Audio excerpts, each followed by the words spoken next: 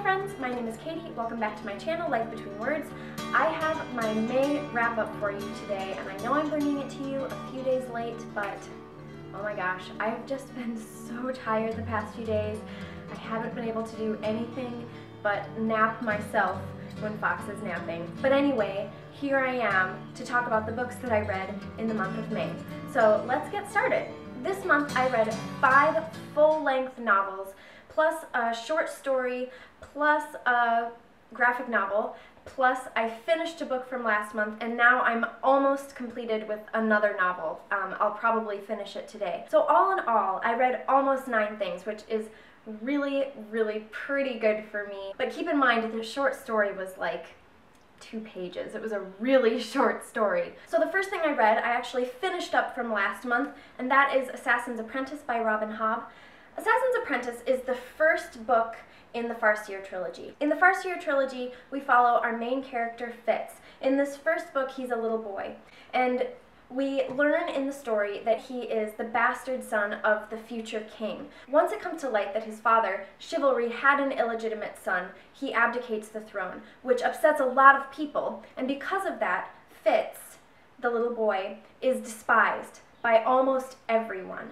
But there are a few people who he's not despised by. This first book is really a coming-of-age story about Fitz as he navigates the world and his place in it. He is apprenticed to become the king's assassin, and so he's taken under the wing by a character named Chade. He also has a surrogate father named Burrick, who takes care of him and loves him, but distantly. There's also a larger plot going on that you know will carry over into the next books, but I'm not going to say much about that because at this point, not a whole lot is known.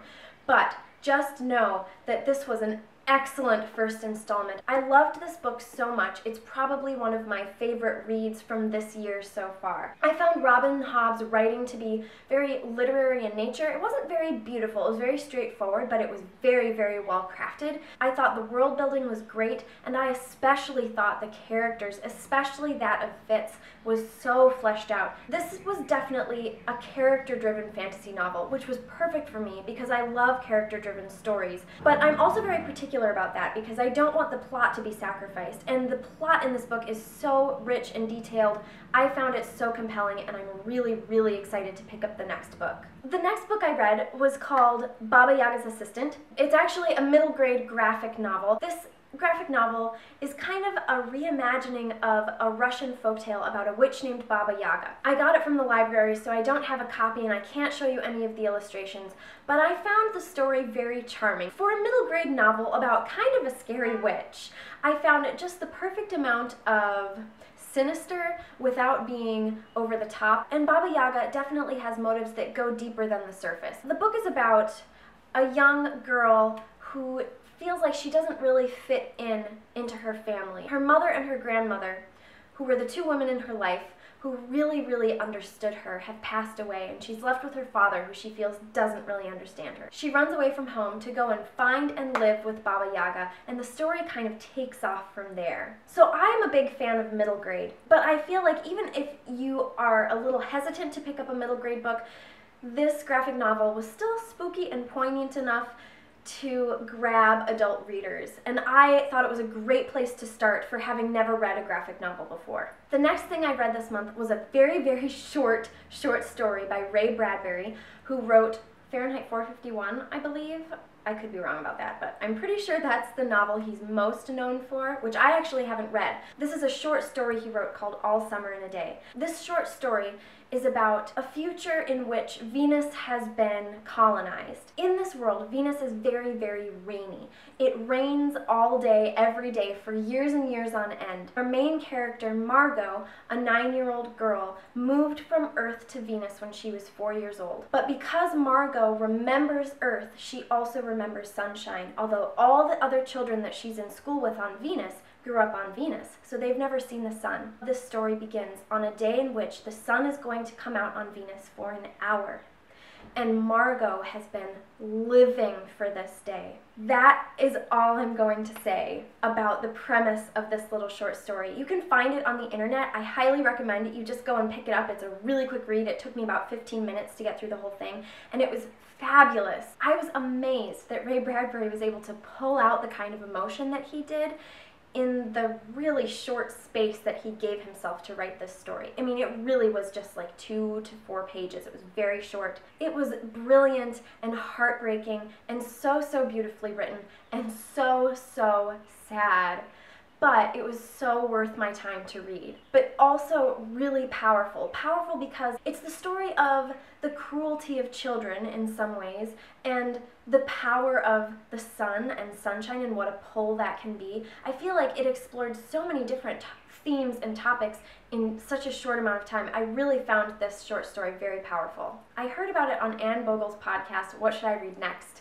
And I know I've talked about Anne Bogle before. She is a blogger at The Modern Mrs. Darcy. She was talking about this short story, and she encouraged the person she was talking to read it, and I was like, I'm gonna read that because it's really short, and I had just put down another book. I just decided to pick it up, and I'm really glad that I did. After that, I picked up The Goose Girl by Shannon Hale. This is a retelling of the Grimm's fairy tale, The Goose Girl, so it keeps the same name, and it's a very, very faithful retelling. I went back after I read the book to read the original fairy tale, and you know, all the major plot points are the same. It's just Shannon Hale has created a much richer, deeper world with much more fleshed out characters. I loved the way Shannon Hale told this story. I found the writing beautiful and the romance sweet, and the characters, especially the female characters, really strong. I just thought it was great. I loved every second of it. It's about a princess named Ani who's been betrothed to a prince in another kingdom. On her way traveling there, her entourage turns against her, and one of her handmaidens decides to usurp her, and so Ani is displaced. And the story takes off from there. Like I said, the writing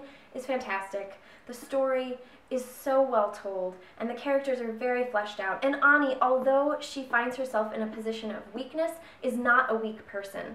And I loved her, and I really loved her friendship with Enna, who we meet in the book as well. After that, I finished the book Not a Drop to Drink by Mindy McGinnis. This book I read on my Kindle, so I don't have a physical copy, but I'll put a picture right here. This book has come highly recommended by Trina from Between Chapters for as long as I've been watching BookTube.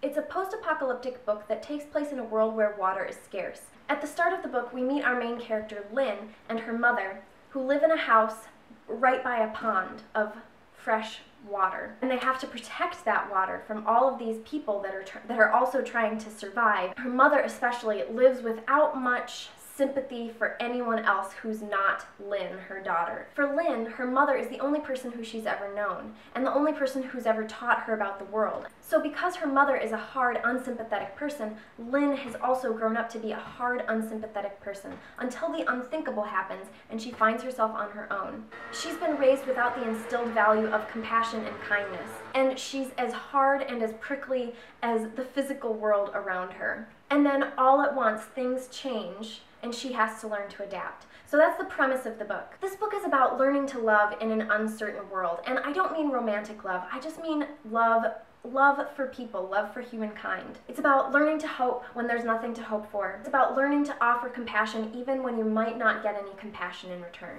And finally, it's about letting people in even when it seems like there's no one you can trust. This is a book where not a whole lot happens, but it's so rich in character development that you don't miss the action. And there is action, it does come, but it's like there's little pockets along the way.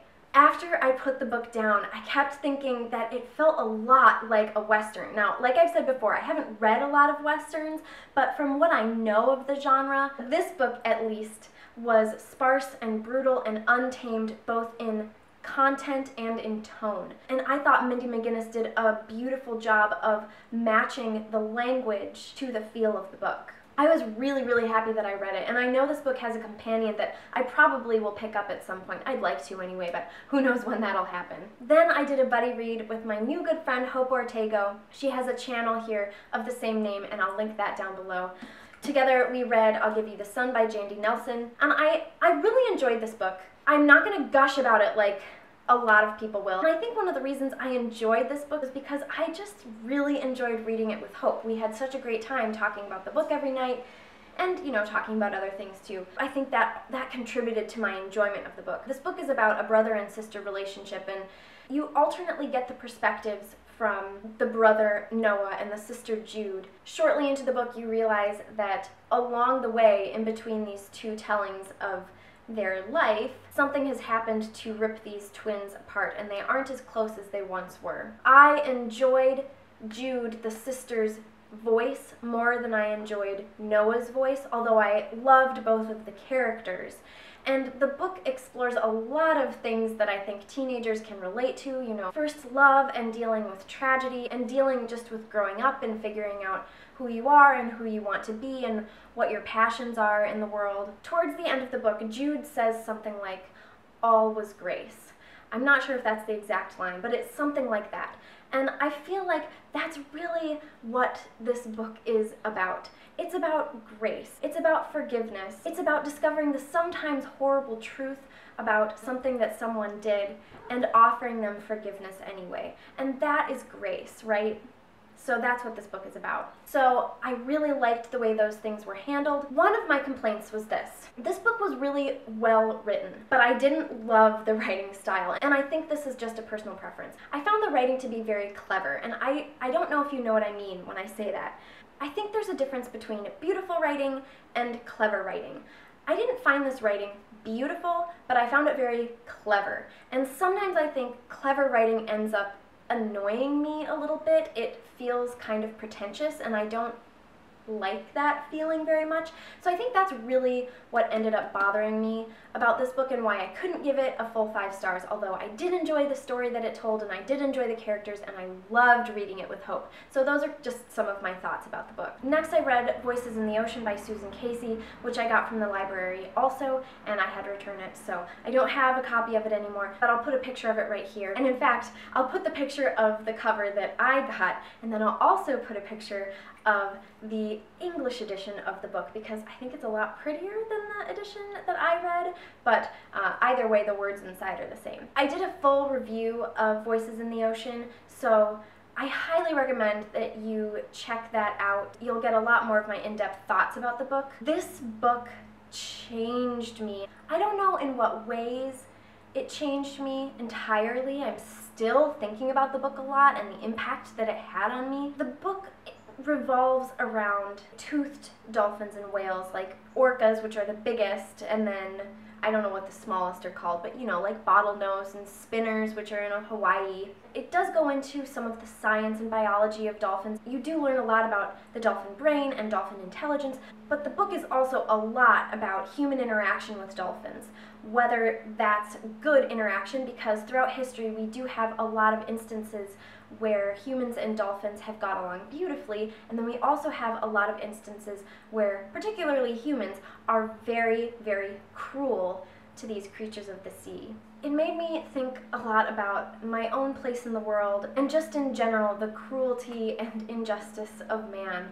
It was a really difficult read, but it was really, really good. Yeah, if you want to know more of my thoughts, please check out my review. I go into a lot more detail about what the book made me think about and my thoughts in general and what the book is about, and I highly recommend you check out that review because I would like more people to read this book. I just found it so fabulous.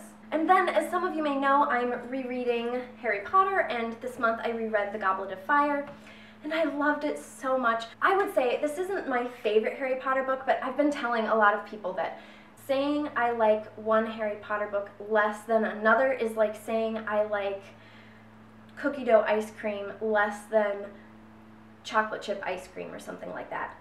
I love both of them. I love all ice creams. I love all Harry Potters. And then finally, I'm almost done with The Dream Thieves by Maggie Stiefvater. I have less than 100 pages. This book started off really slow for me. I had a hard time really wanting to pick it up, and because of that, I think I'm going to put off reading the 3rd book until next month. Not because I don't like it, just because I just feel like I need a little bit of a break.